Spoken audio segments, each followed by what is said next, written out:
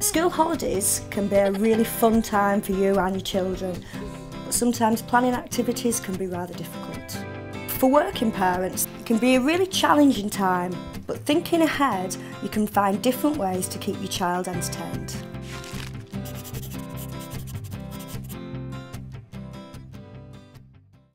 Usually what I do with the kids at the beginning of the holidays, I get them to pick 2 activities per week. Make sure you make decisions as a family, as a whole family. Bring the children in, ask them what they want to do and make the decision together. I like playing in the garden and I like gardening.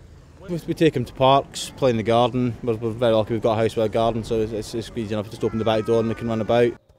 You could have picnics and get the children involved in making the sandwiches and putting healthy things in there. This time is the very good weather last week, so we had been to the parks and we had to go for the picnic also. It's fun for us also as a parent, and it's definitely fun for kids always.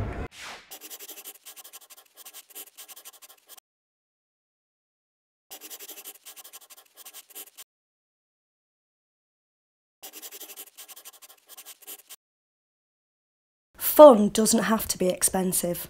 Sometimes you can find free admission for children and adults. Look out for vouchers in papers, internet and on cereal boxes even.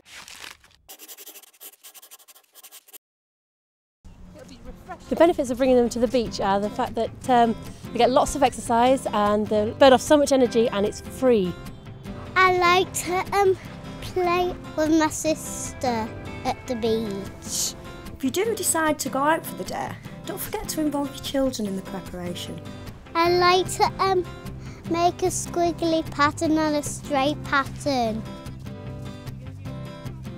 I like building sandcastles and I like looking in the rock pools. Sometimes we rock pool or build sandcastles, the traditional kind of things, but other times we can play rounders or just come for a picnic, just get some fresh air. I'm happy when I go to the beach.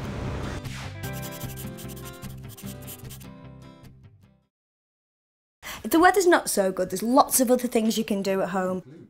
Here we're playing with cornflower, which is very cheap and really good fun. It's very tactile. 1 minute it's hard and you can make a ball out of it, and then the next minute it's very gloopy. Lots of arts and crafts and painting and gluing and all the messy stuff.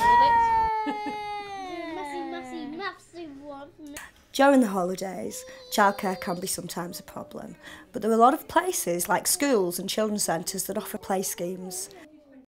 Remember, even though it's good to have lots of structured activities during the holidays, they don't always need that. It's okay to do things at home and let them entertain themselves from time to time. School holidays can be real fun, and it gives you and your child a chance to really get to know each other and do things that you wouldn't normally have time to do.